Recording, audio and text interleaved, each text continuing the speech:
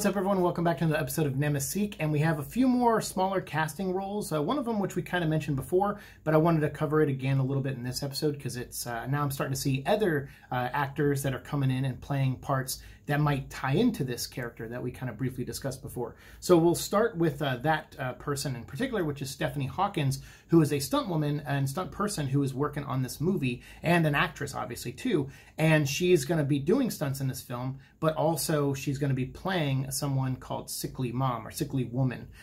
So that started getting me thinking, like, oh, is that going to be Lisa Trevor's mom? Like, are we going to see, is she going to be Mrs. Trevor, you know, and are we going to get the backstory of her and George Trevor and everything in the movie? And then I thought, oh, maybe she's just a random patient at, you know, the hospital. And maybe that could just be a thing where we just get a scene where we start seeing the infection spread through Raccoon City and people are like, what's going on? And you have this, you know, person in a hospital who starts, you know, getting really, really violently sick. And we actually see the effects of the T-virus. Whereas like the first movie, everyone just gets knocked out with gas and then they wake up zombies and you don't really see the painful transition.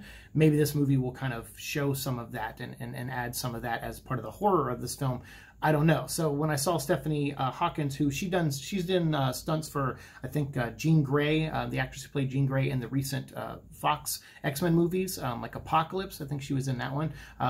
Sophie, I think her name was, who played Jean. So Stephanie looks like she doubled for her and has done a lot of films and everything. So I was like looking at her career. She was in like Jumper and RoboCop and Shazam, I believe, too. And I was like, okay, cool. Like she's got a great resume and she's playing someone who kind of sent a red flag off to me at first because I was like, oh, sickly mom, sickly woman, like what does that mean? What's going on? Well, now we got two more cast members that just joined, or were just they didn't just join. The movie's obviously done filming, but you know, like I said, every like couple months or so or month there'll be some kind of updates to IMDb because actors, especially actors who have smaller parts in movies, they like to update their IMDb you know, as quickly as possible, in hopes that it'll help them get more roles and stuff like that. Sometimes major cast, they'll announce that they're in a movie but not say who they're playing because they have to keep that a secret sometimes. But in this case, I mean, they've been pretty open about who everyone's playing and being very upfront about it, which is great. It makes this a lot easier for me when I make these videos. But Pamela McDonald here, she is a Canadian actress, and she is and that's the thing is I saw this on Red Letter Media too. They point out that a lot of times when movies are filmed in Canada, you'll see a lot of the same background people and extras and stuff like that. And I started to notice that too. Like I'll look at different movies that are filmed up in Canada, and you start to see that. So so Pamela here, though, she's going to play someone in the movie who's just labeled right now as nurse.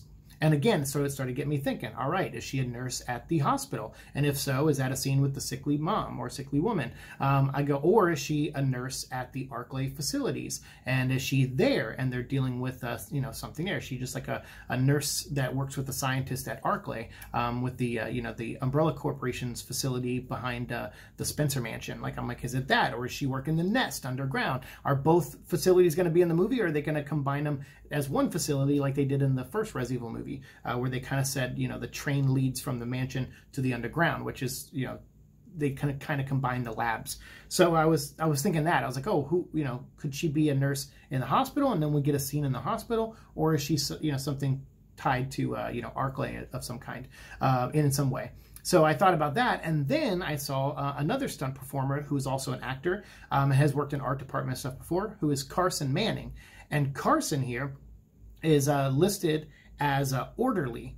And so orderly, you know, has a couple different meanings. Obviously, you can be orderly by keeping your area clean, but sometimes that's what happens in a hospital. You have an orderly that is responsible for non-medical stuff for patients. So, you know, someone who just comes in and cleans up, gets the new bedpans, you know, things like that. They're not really there to talk about medicine or prescribe things to you for the most part. I mean, I'm sure they do, you know, if the conversation comes up, and I'm sure they know those things and can answer some questions, but they're not really there for that. They're there to just kind of keep things tidy and make sure you got enough towels, you know, things like that aren't medical related. So you have that version of what an orderly is, but then you also have someone who's like a soldier who is carrying out like an officer's orders. And so that got me thinking too, well, okay, well, what does orderly mean in this case? I'm leaning to possibly the you know, the hospital stuff, because then, okay, great, now you have an orderly that could be in the scene with the sickly mom or sickly woman, and then also the nurse. They could all kind of occupy the same space. If the nurse is helping with the patient, and then the orderly is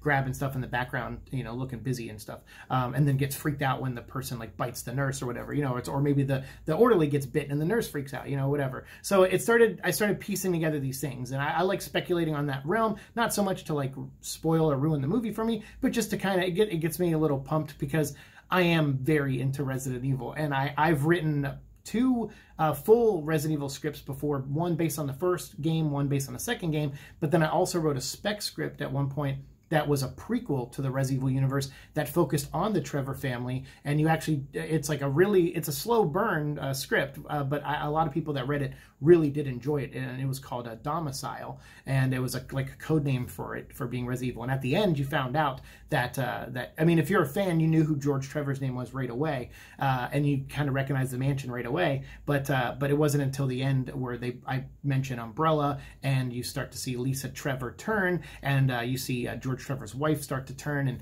and he's like losing it too, because he's been infected with a virus and his memory is slipping away. And it was that kind of like story, you know, and so I've definitely written my own stuff. So I like to speculate on what people might do with Resident Evil, because it's just fun for me, and I like to think about different scenarios. So when I thought about this and thought maybe all this could be happening in a hospital, I was like, oh, maybe that in some way shows us that we're going to get you know, the hospital as a setting in this movie, or, you know, or maybe it'll be something closer tied to Umbrella and one of their underground labs or something like that. So I don't know. It's just fun stuff. I want to talk about it and bring it to your attention. So let me know what you think. Do you think these 3 characters could be connected in some way? Do you think not? Do you think they'll be in different locations? What locations do you think we'll get in this movie? Because obviously we're going to get the RPD and the Spencer Mansion. We know those for sure. And then different areas around Raccoon City with Kendo in the background. And we also have the orphanage. But, you know, are we going to get the hospital too? I'd love to hear your thoughts. Let me know down below, and we'll continue the conversation as always down there. Thanks so much for watching the show. Like, share, subscribe, all that fun stuff. And I'll see you in the future. Peace.